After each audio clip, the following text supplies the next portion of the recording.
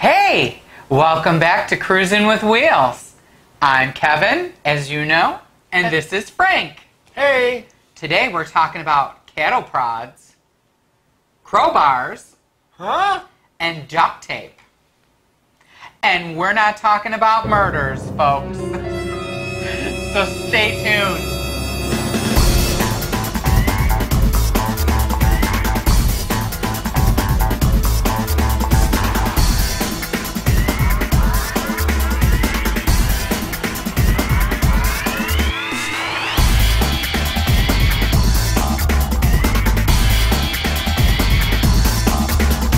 We're gonna talk through some things that we take on our cruise that most people wouldn't be thinking to take. Why? Because Frank goes in a wheelchair, and we're good Boy Scouts and like to be prepared. That's right.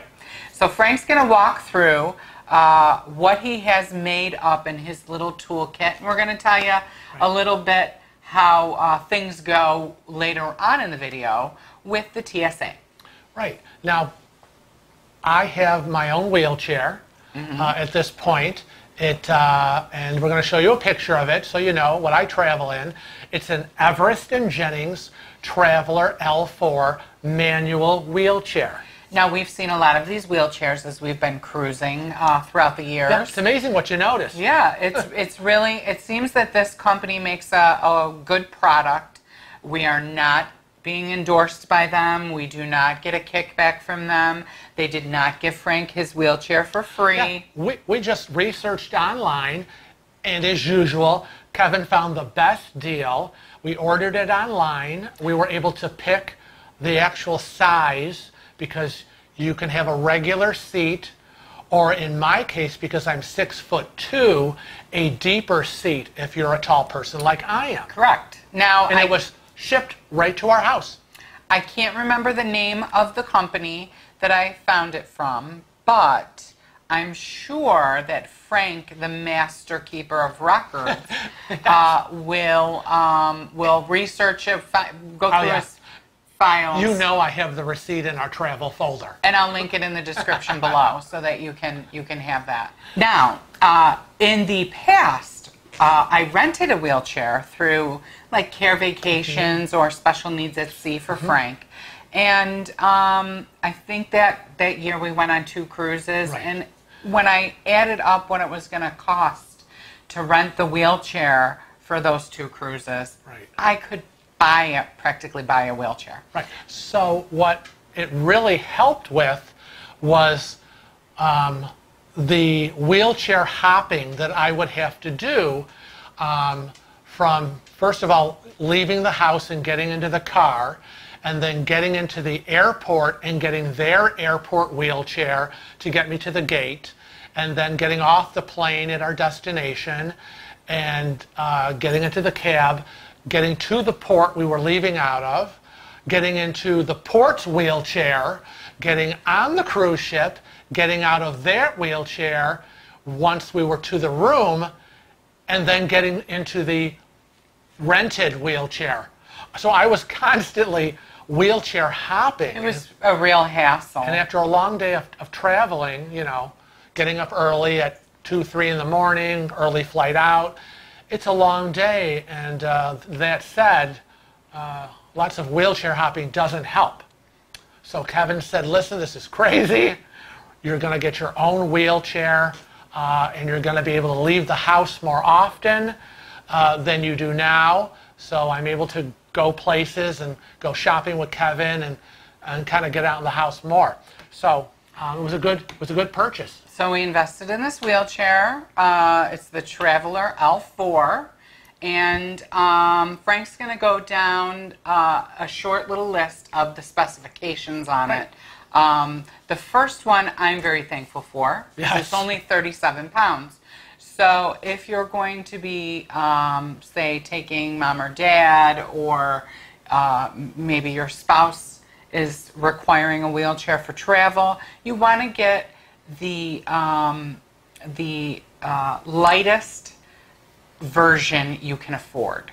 So this was within our budget. It was only 37 pounds, and typically what I was finding was like 50 pounds. So it's considered a lighter weight Right. wheelchair. Very sturdy, but very lightweight. 37 pounds. It's, it collapses and folds up, and Kevin is able to pick it up and put it into the trunk or the back of our car. So it's really nice. It's only 28 inches wide when it's open.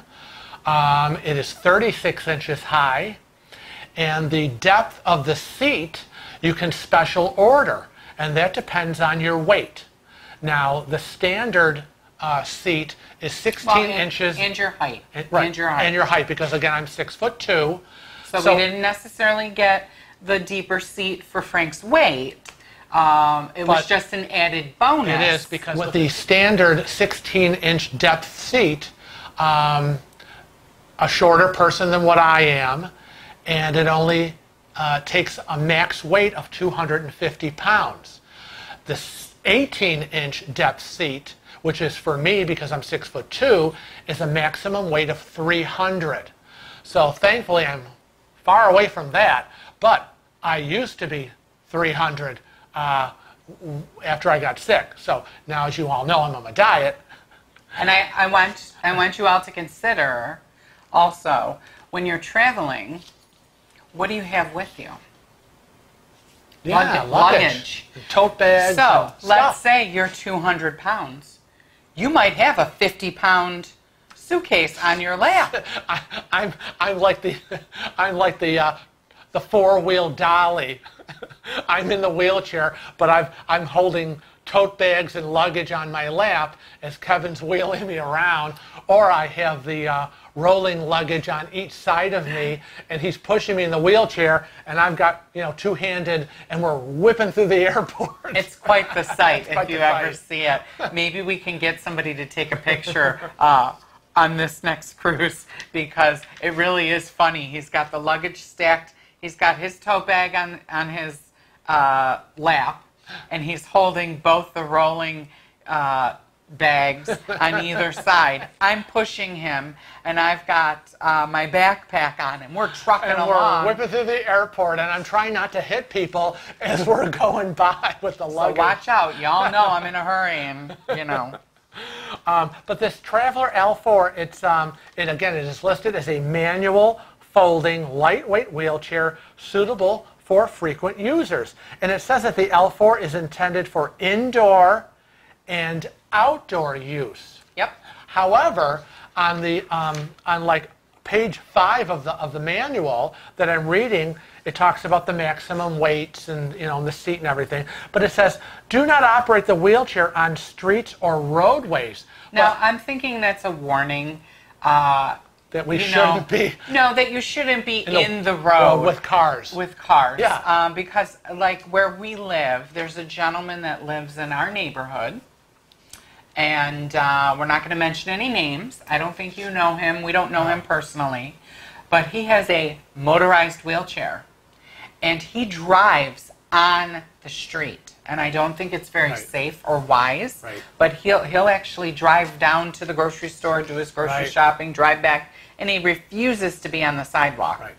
Now, so I think it's just a warning. Yeah, because you know what? When we're in port, obviously we're out in the sidewalk and in the streets. Yeah. Well, no matter where we are, whether it's San Juan, Puerto Rico, or in St. Thomas, or St. Martin's, or wherever we are out and about on those streets.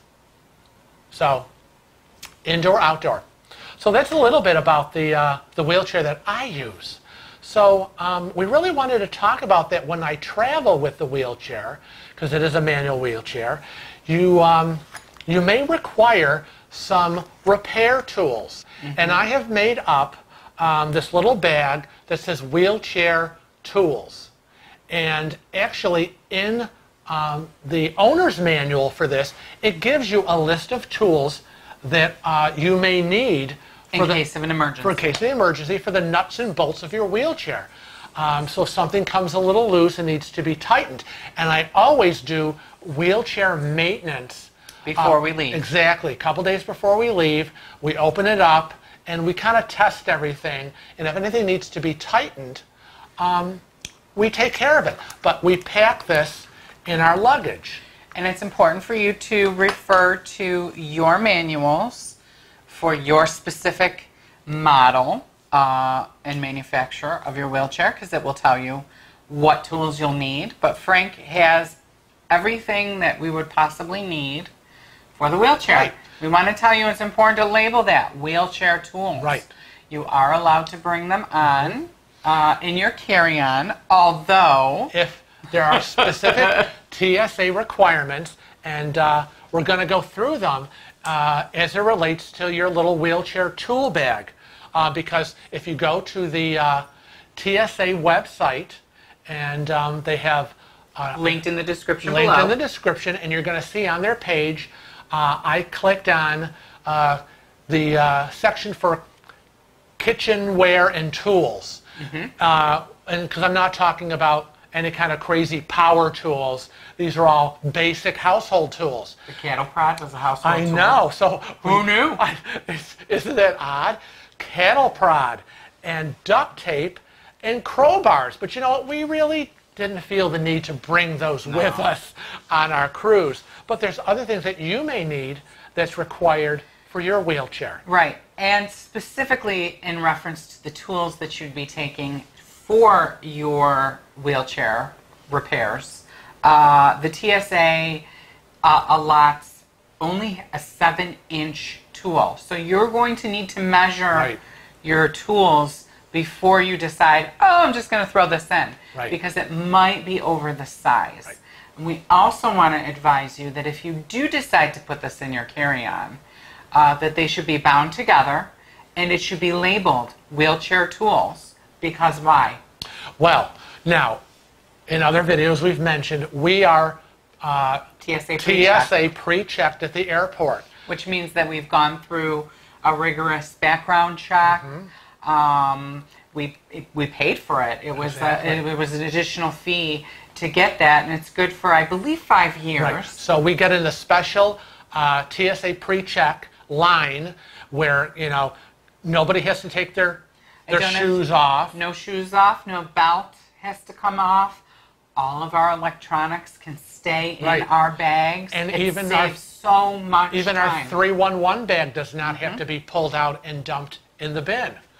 So that being said, we put my little tool bag in the outside zipper pocket of our carry-on.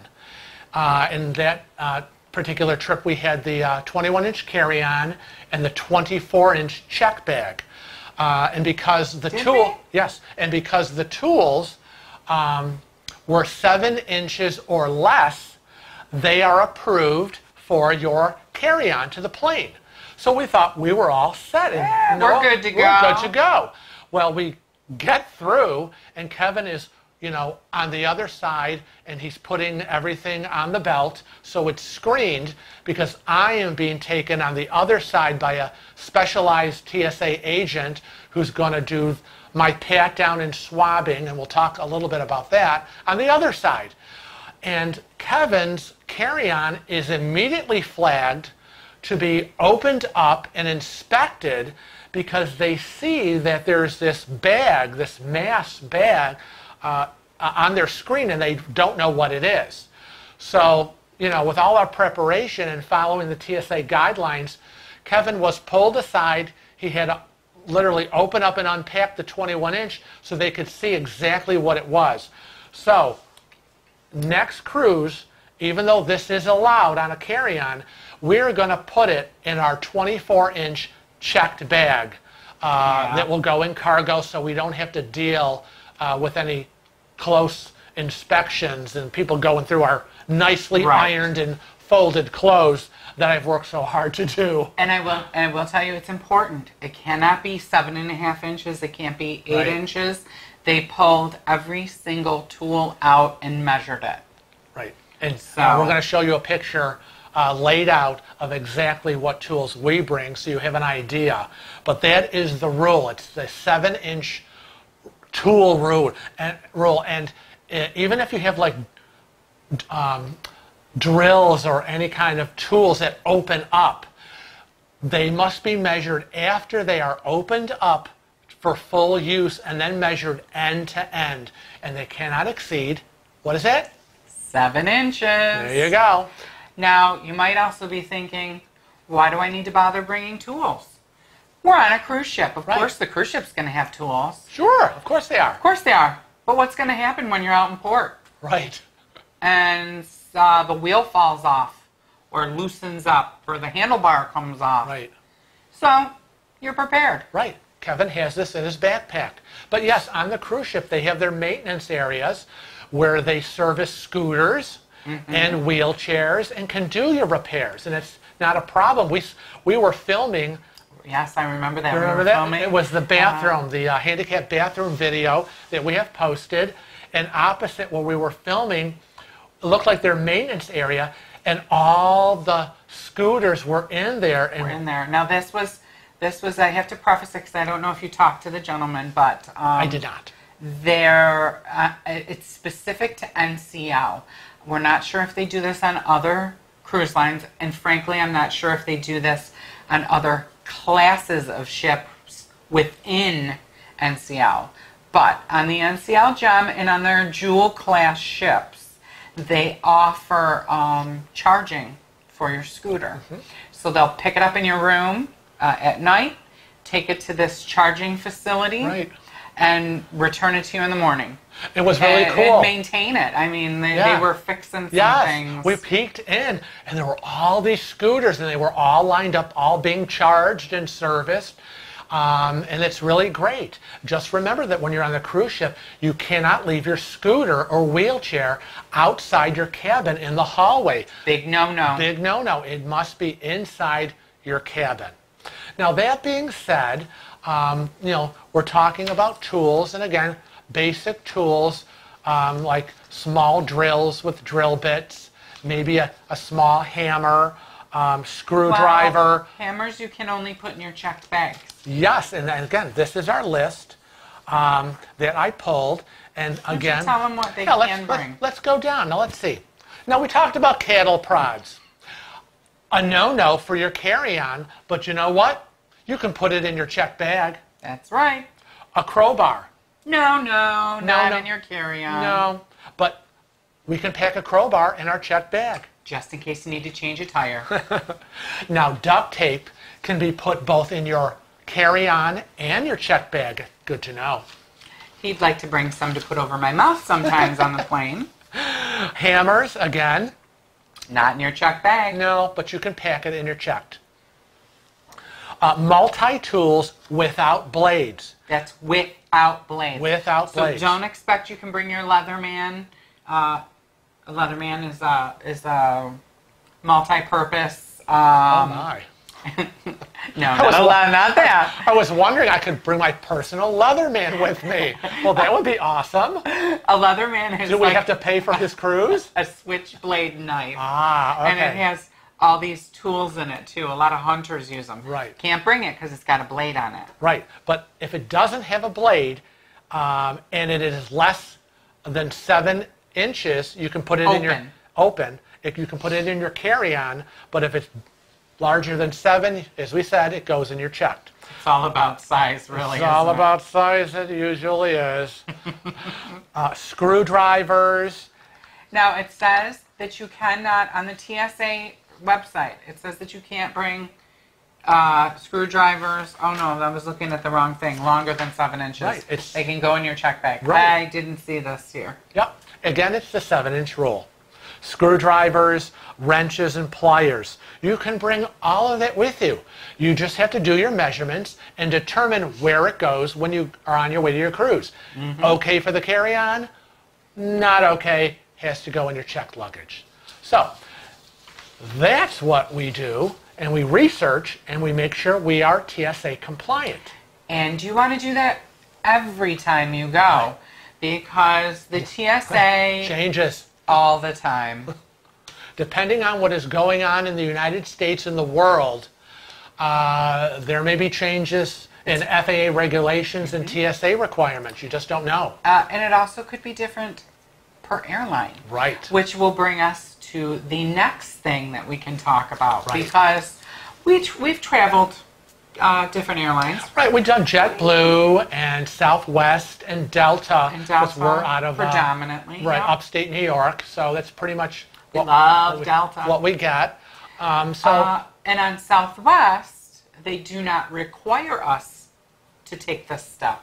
So we're going to walk you through once we get to the airport. And Kevin unloads me and the luggage, okay, gets me in my wheelchair, gets me the luggage, we wheel in, and he sets me by the door, and then he goes off and he parks the car in the airport parking, and then he takes the shuttle bus back. And I have to tell you that on all the times I time him, he's gone no longer than 10 minutes, no longer than 10 minutes. And again, we're at the airport at about 4 in the morning. And you say, well, of course it's no longer than that. There's hardly anyone there. Oh, no. There's a lot of people at the airport. Our airport's loaded with time people. in the morning. We're there 2 hours ahead of our 6 a.m. flight, and there's a lot of people. And we've pretty much flown every day of the week and every weekend day. And it's as busy. well. And it's busy. Yeah. It's crazy that they would be that busy at that time of the day. So once he gets off the shuttle bus, he then takes our checked bag. He goes over to the airline desk. You get in line. And then he gets up there and he checks our bag. 50 pounds or less, or you're paying. Use your home luggage weight scale to make sure. You don't want to pay that extra charge.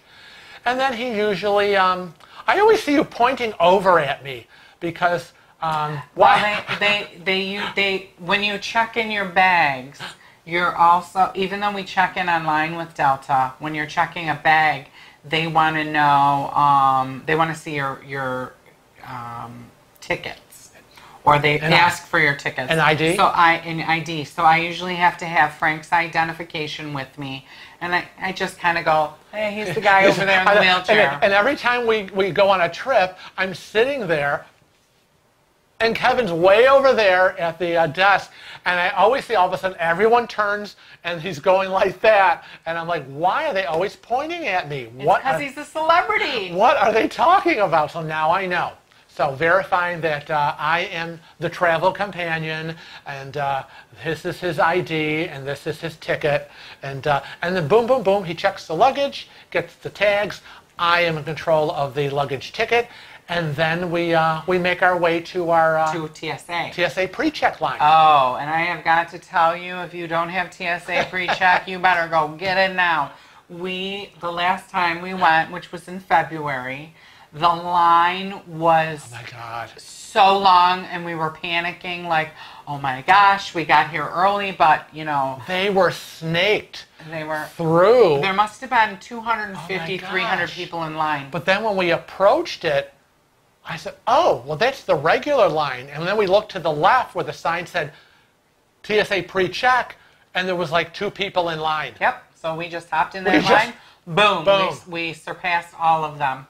Right. So what happens once we get to the TSA agent, we show the agent our passports and our tickets, so they know that we're a valid airline passenger. And your airline ticket will say TSA pre-check on it.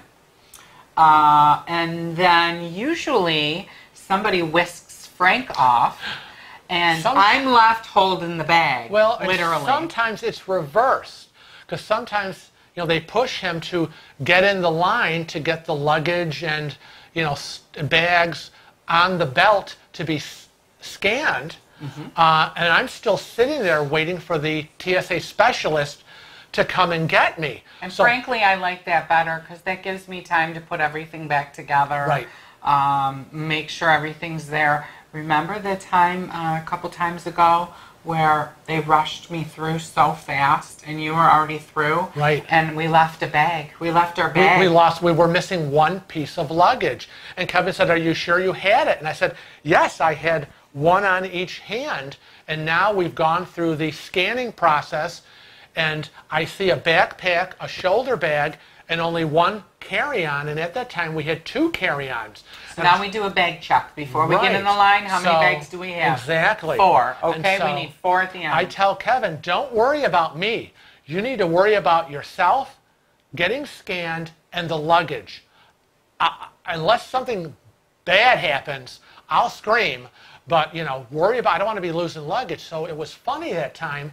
We were looking and kind of panicking, and then I saw a TSA agent, and she was holding one of our bags, looking around, questioning, did anyone lose? And I said, oh my God, Kevin, she's got our bag. And sure enough, it was. Yeah, thief.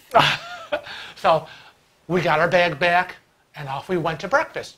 But, well, then what do they do to you? well, what they do to me is, because, you know, I'm on the other side, is the agent comes, and they get me, and they open the dividing, it's a door, and it's specifically to get people in wheelchairs through, because obviously I can't walk and stand and go through the scanning process. So they open the little door, little Dutch door, and they wheel me through to a separate private area. And if I have a heavy coat on, I have to take it off. But if I just have like a hoodie or a sweatshirt, I'm not required to take that off, and I'm not required to take my shoes off. Now, this all depends on the screener. Right. It all depends. There's so many variables Right. to this. And I again, our experience. I never wear a belt, so we don't even have to worry about that. Oh, and I have to wear a belt. And I've already given Kevin my watch, my wallet, and anything that I don't want to be touched or might lose. Kevin already has it in his backpack. So I really have nothing but myself and my wheelchair. So they take me over, and we go through a series of pat downs. And he usually asks me to lean over so he can pat my back and down near my bottom. And then I lean to one side to the right, and then I lean one side to the left. And then he kind of pats my legs really quickly. And then I go through the swabbing process.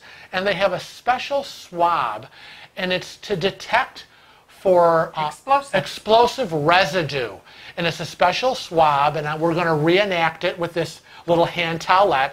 And basically, he'll swab the front of my hand and the palm of my hand.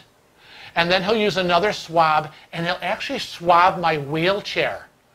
And then he takes the swab, and he goes over to a little analysis machine, and he slips it in, and it reads, the computer reads the swab, and gives him the results to find out if there's any explosive residue.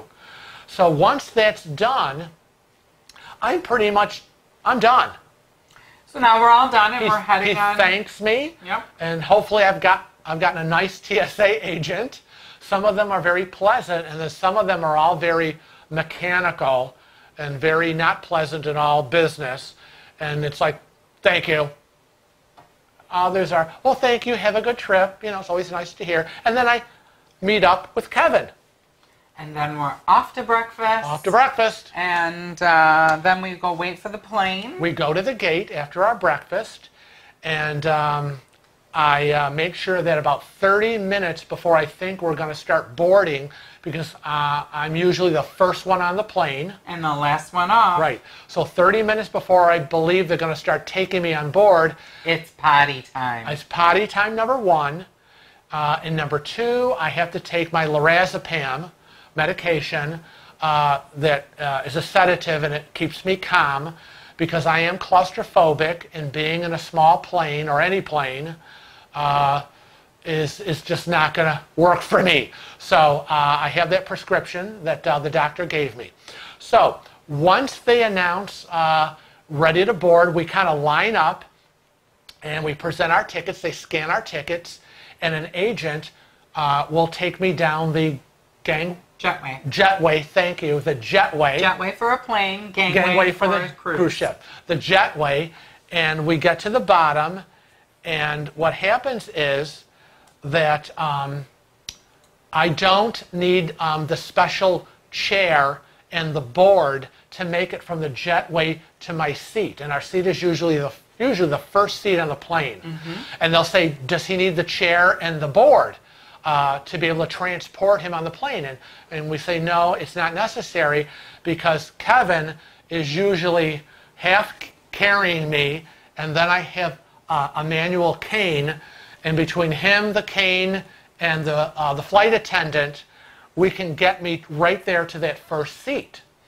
And it's not that far, so it's easier than the whole to do with the transport chair and the board. But if you're someone who, you know, is completely confined, paraplegic, amputee, you get the chair and they get the board, which connects the jetway to the plane, and that is available.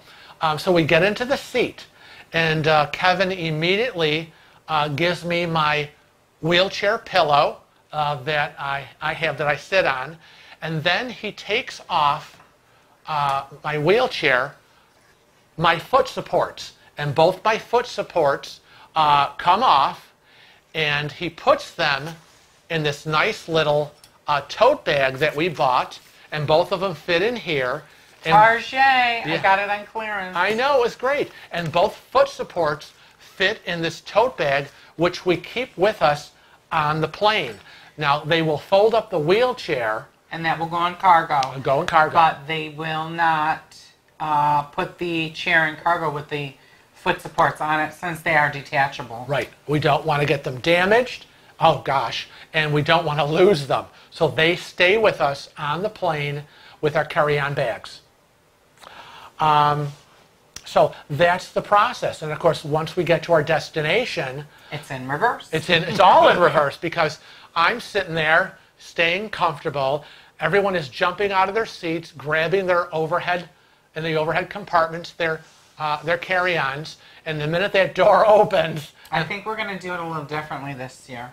I think I'm going to get off the plane and wait for your wheelchair, though, because in February, someone tried to take off with your wheelchair. Oh gosh, they're either got to keep your eye on that wheelchair. Now, on my wheelchair, I have actually a luggage tag on my wheelchair that has my name and address on it.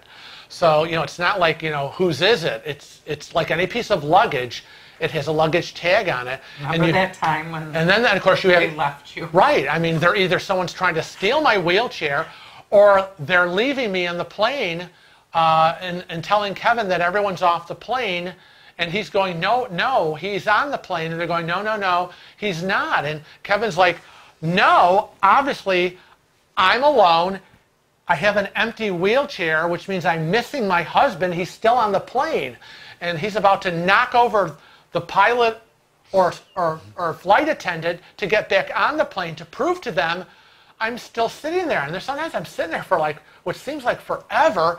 And I'm sitting there while the cleaning crew, they're already on the plane cleaning the plane, and I'm still sitting there wondering, where's Kevin? Where's my wheelchair? But you got to turn these planes over quick. I know, but I don't want to get lost in the shuffle and end up in Hoboken or wherever. I don't know. No offense to anybody in Hoboken. Right. I'm sure it's wonderful. But anyways, so I wait for the wheelchair again in reverse. He takes the feet supports, he reattaches them to the wheelchair. He gets my wheelchair pillow back on, and then he and the flight attendant hoist me up and get me off the plane in the wheelchair. And off we go up the jetway, and then we're on our way to the airport. Yeah. So that's our experience. That's what goes on when we travel. We hope we've helped you. And put together your wheelchair mechanics tool bag. Exactly. So if you've never been on a plane with a wheelchair or on a cruise ship, we're going to take away the uncertainty and a little bit of the travel fear, and you'll feel more comfortable. It's all in planning and preparation. That's right. Preparation is key. That's right. So, on behalf of Kevin and myself and Cruising with Wheels, we want you to travel safe and cruise often. Bye. Bye.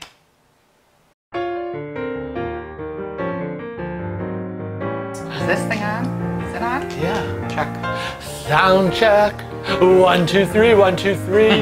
You're such a nice guy. Come before, didn't see why you listened for a while. I don't know. You're so far away. That's great. Oh wait, the babies have to be up here and locked. They can't be downstairs. That So, I call this meeting to order. Order? We must have order here. oh my!